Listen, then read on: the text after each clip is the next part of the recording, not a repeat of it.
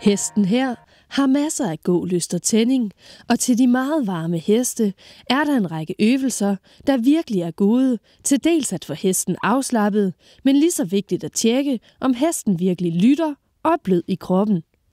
Vil hesten eksempelvis løbe i galoppen, herunder efter changementer, så kan volte lige efter changementet være en anden og mere blød måde at lave en anholdning, så man sikrer sig, at hesten venter i hele kroppen og ikke bare på tøjlen. Ligeledes er kontrabøjninger i galop et rigtig godt værktøj til dels at løsgøre, men også at tjekke, om hesten svarer hjælperne til begge sider.